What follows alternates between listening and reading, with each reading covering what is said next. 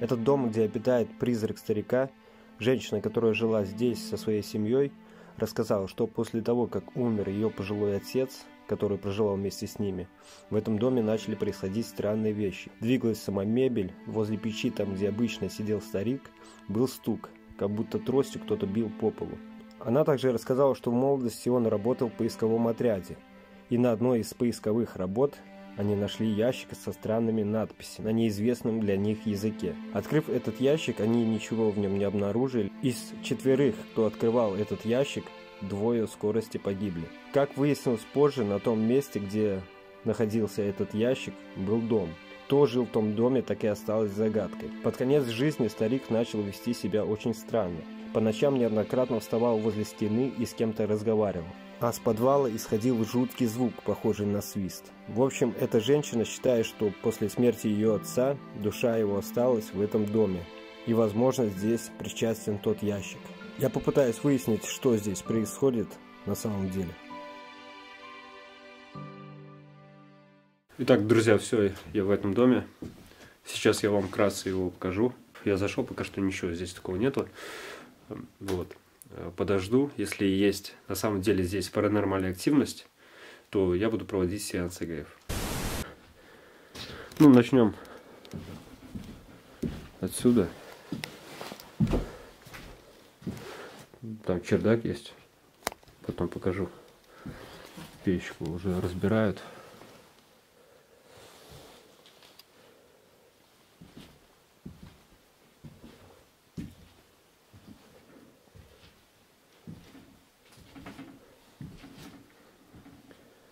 Зеркало.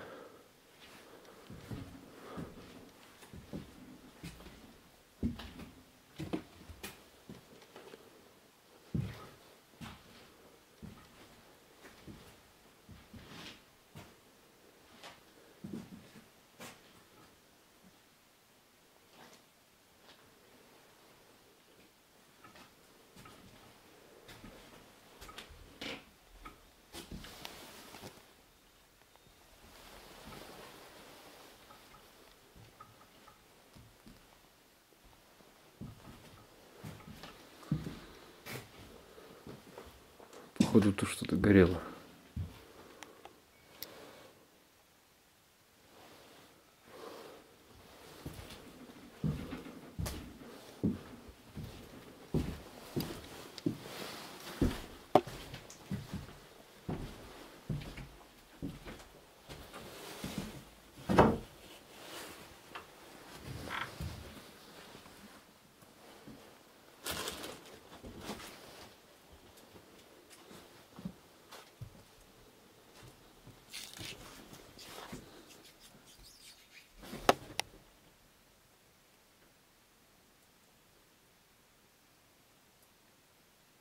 Не знаю, что это был сейчас за звук.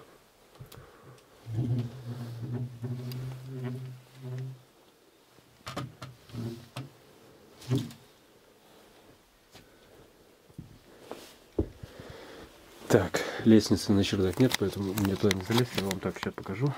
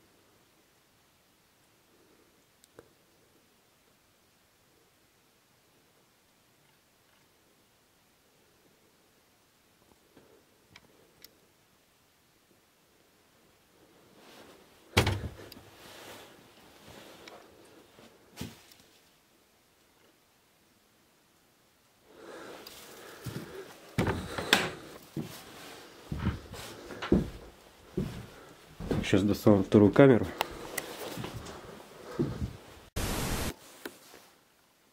В общем, друзья, хотел установить в той комнате камеру, поставил свет нам, камеру, и как свет включил, все прекратилось. Без света там, вот такие вот звуки. Как только включаю свет, все сразу прекращается.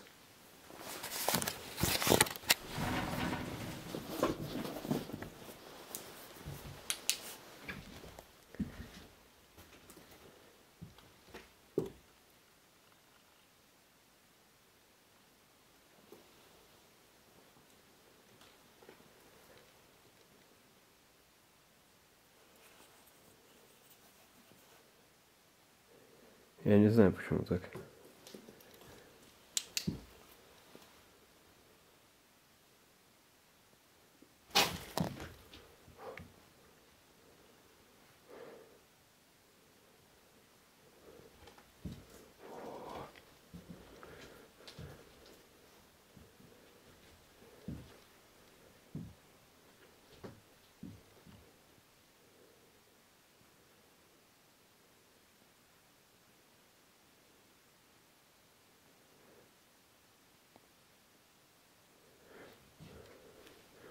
Кстати, что еще заметил, что в этой комнате такого нету.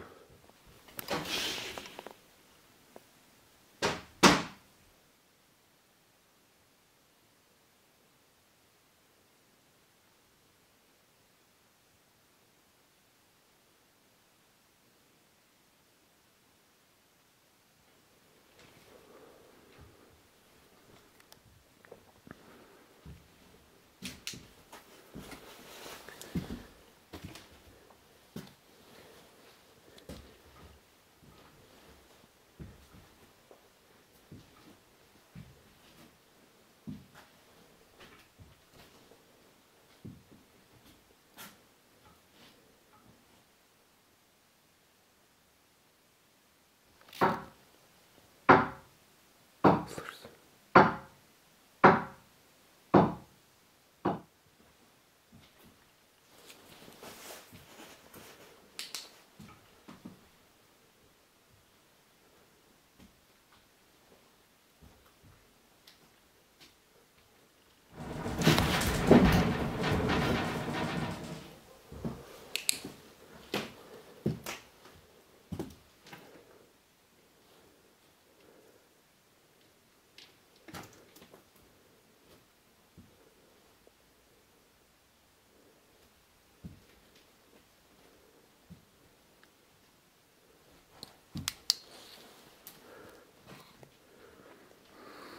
Пора устанавливать ЭГФ. Так, все, друзья, поставил ЭГФ. Зажег свечи и зеркало поставил. Что говорят, можно через зеркало увидеть призрака. Посмотрим.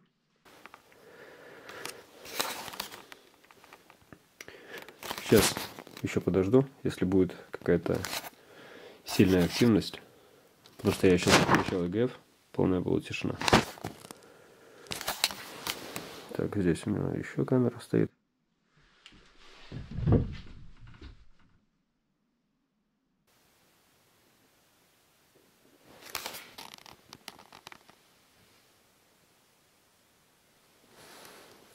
Стучит куда-то.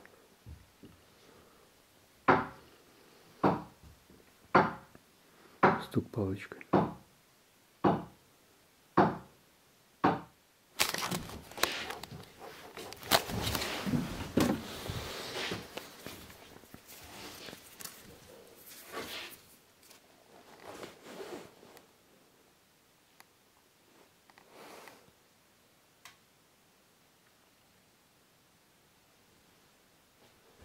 Сюда идет.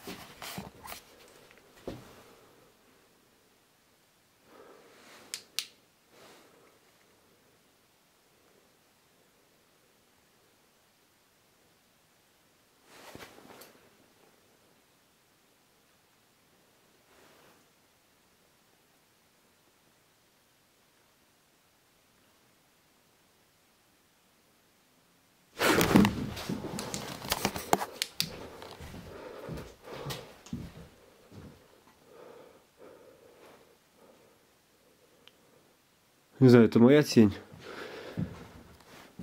была. Или это...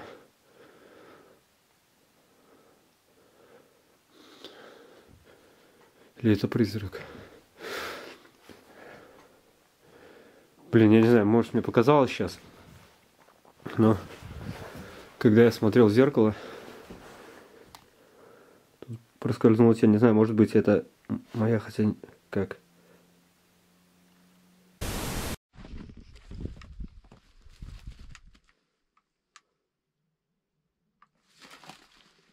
Так, друзья, спускаемся в подвал.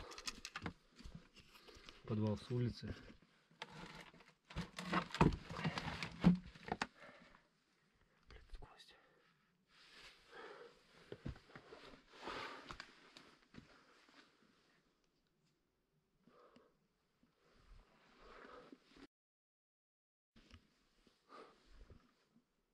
А, вот и. Значит, под теми креслами есть ход.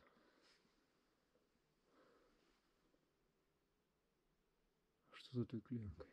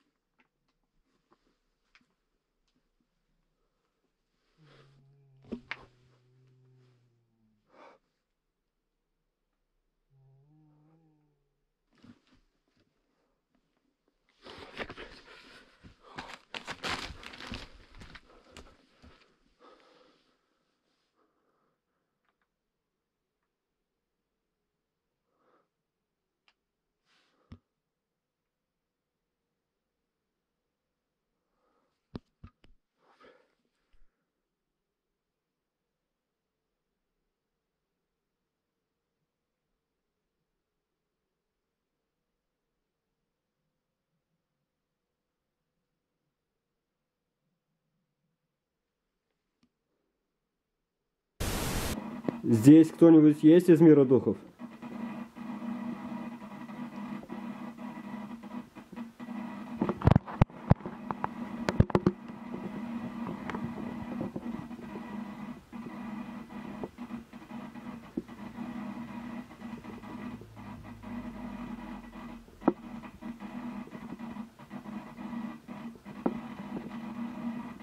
Здесь кто-нибудь есть из мира духов?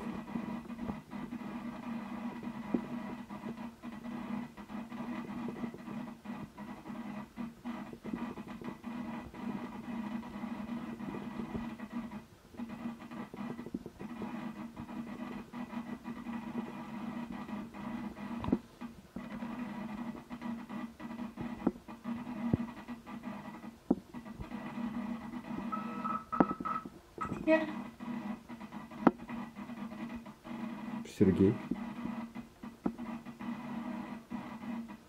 Сергей Владимирович, это имя покойного отца, хозяйки этого дома. Сергей Владимирович, это вы?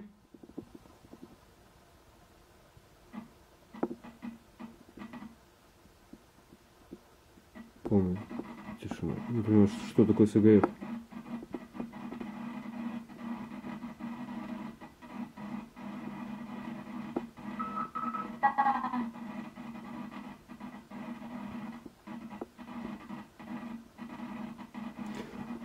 Расскажите, почему вы после смерти остались в этом доме?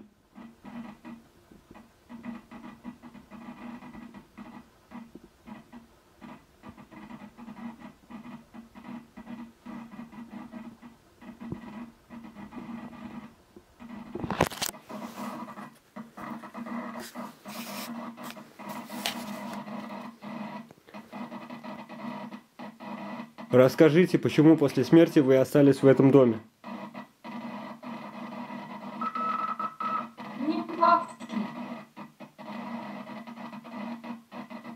Не мог уйти.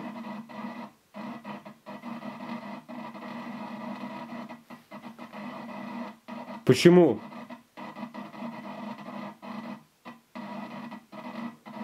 Почему вы не можете уйти?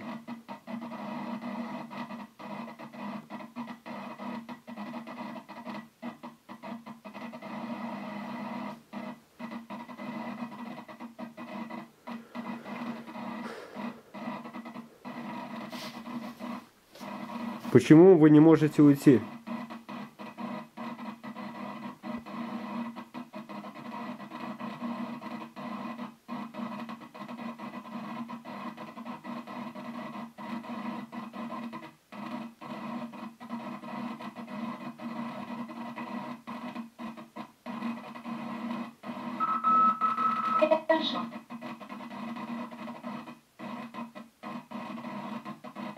Держит. Что именно вас держит? Вроде сказал, держит что. Что именно вас здесь держит?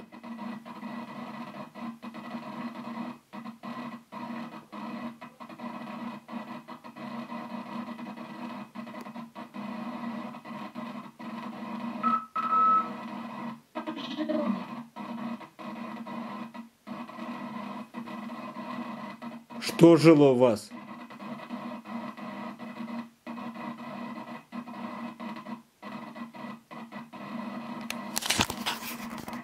Что в вас жило?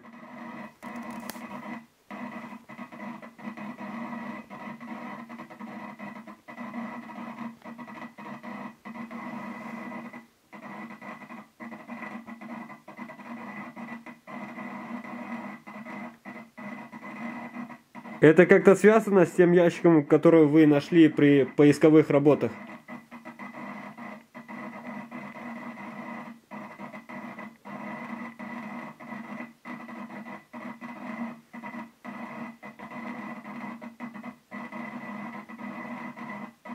Это как-то связано с тем ящиком?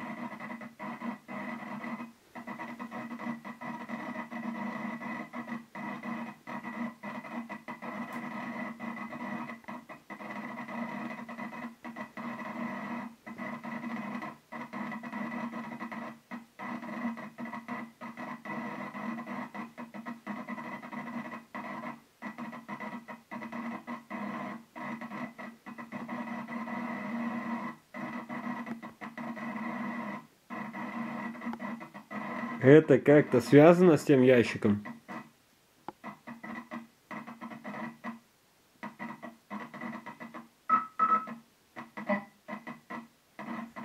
Нет.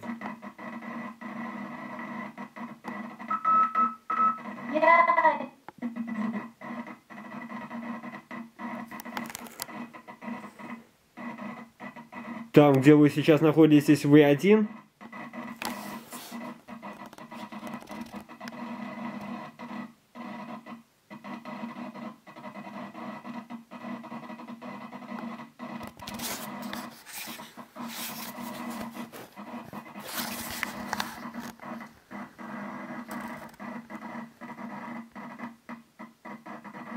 Там, где вы сейчас находитесь, вы один?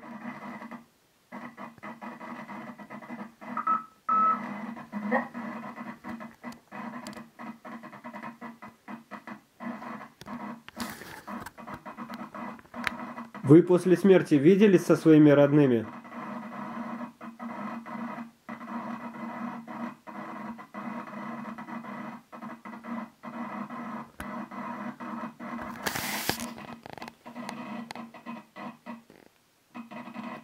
Вы после смерти виделись со своими родными?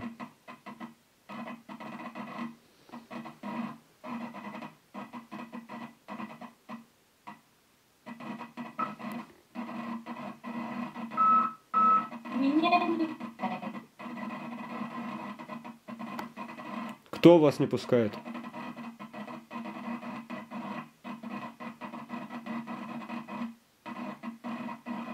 Кто вас не пускает?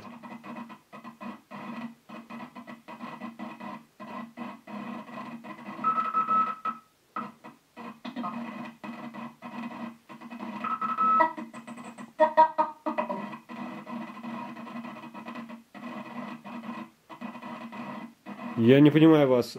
Как вы ушли сами?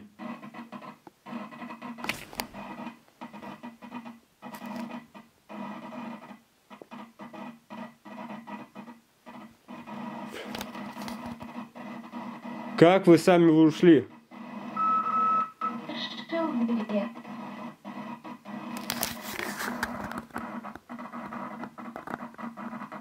Зачем вы это сделали?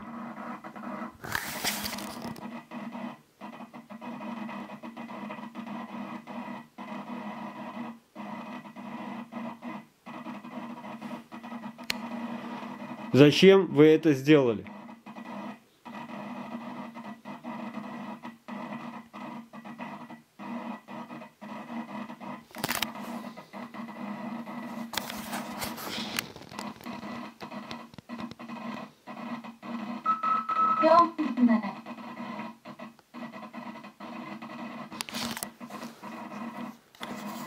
Это та сущность, что жила в вас?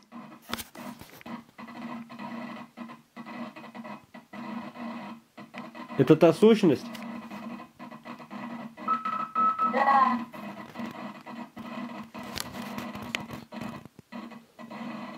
Зачем ей это?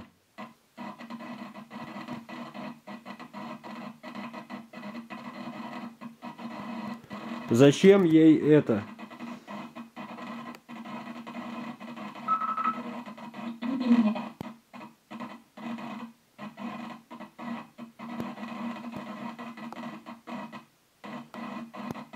Как она к вам подселилась?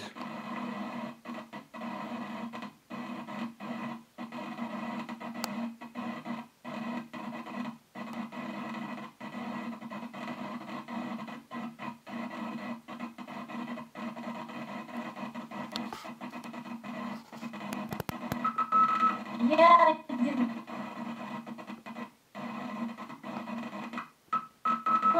Слабо.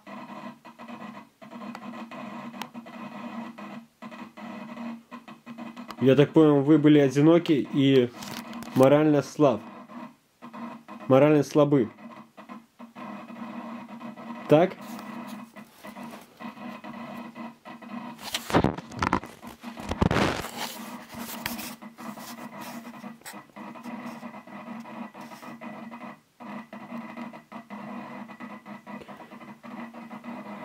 Эта сущность подселилась в вас из-за слабой энергетики? Эта сущность подселилась в вас из-за слабой энергетики?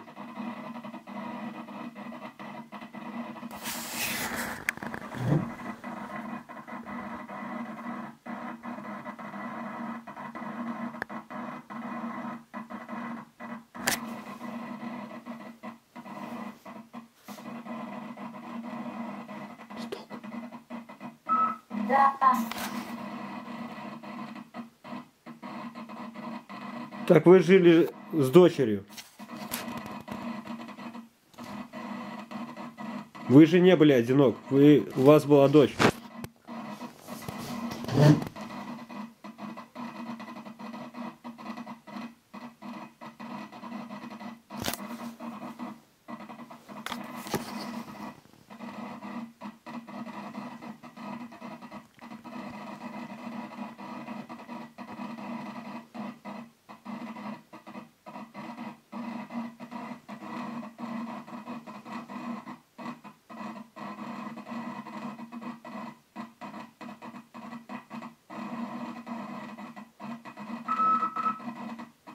Ну,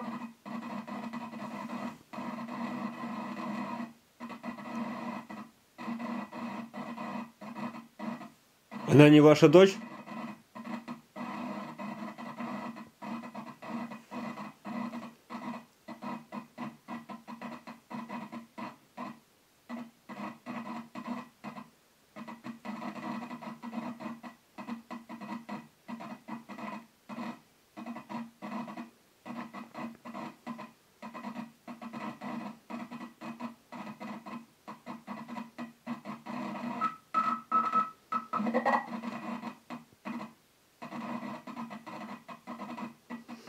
она не...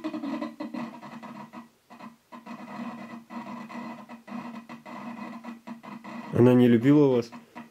Она причиняла вам какой-то вред?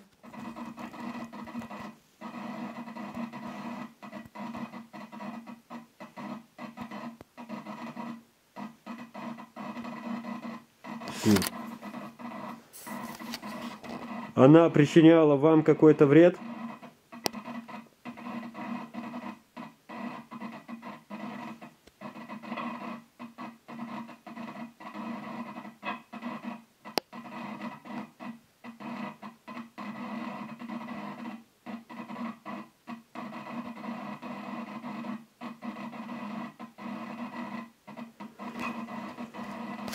И там стук.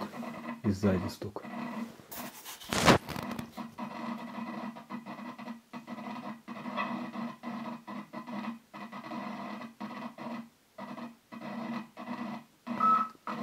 Да.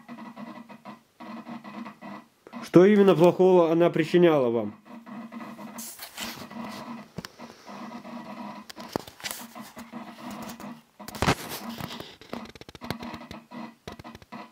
Что именно плохого она вам причиняла?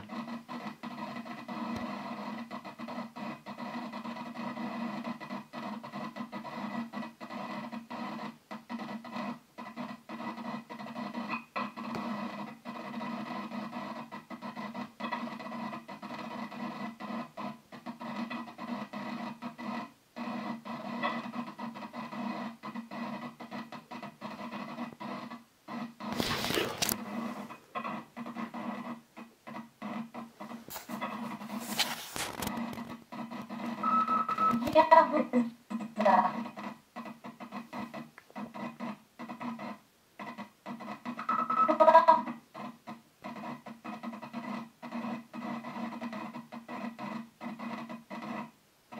Она обижала вас плохими словами?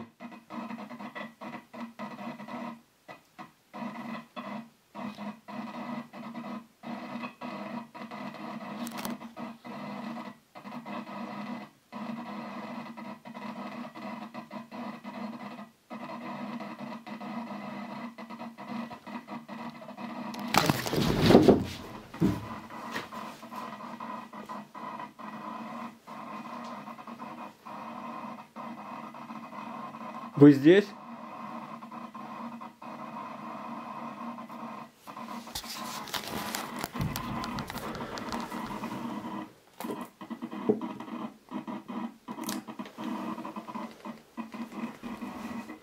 Вы здесь?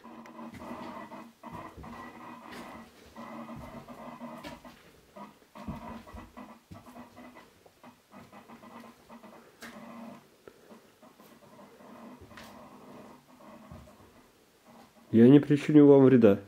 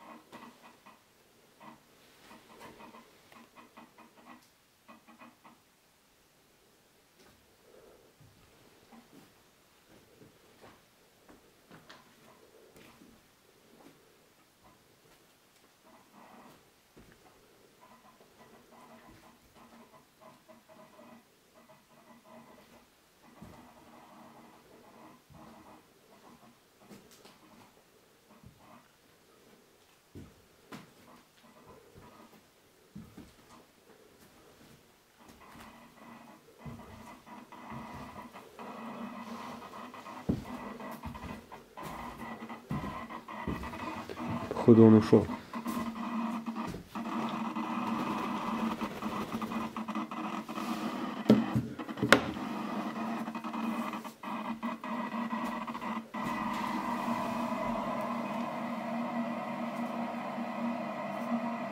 Вы здесь?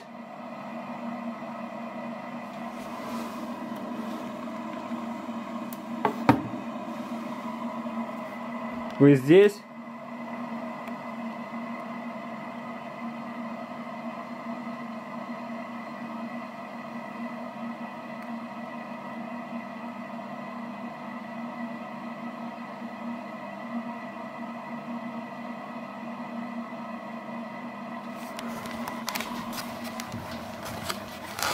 Так, минуточку.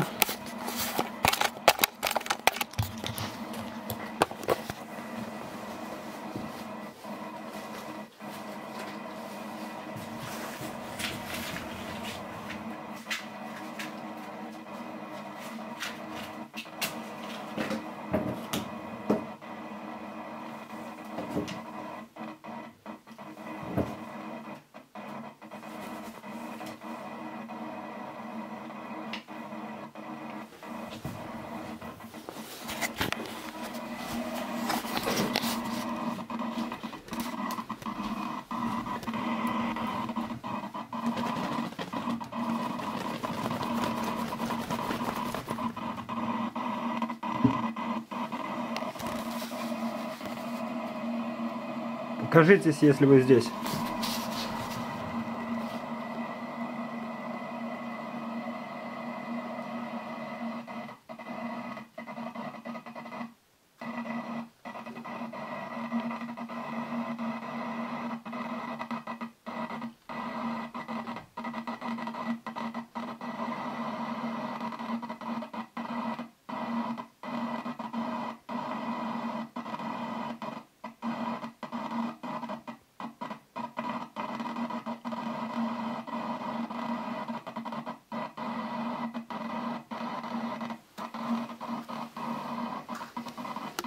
Полная тишина.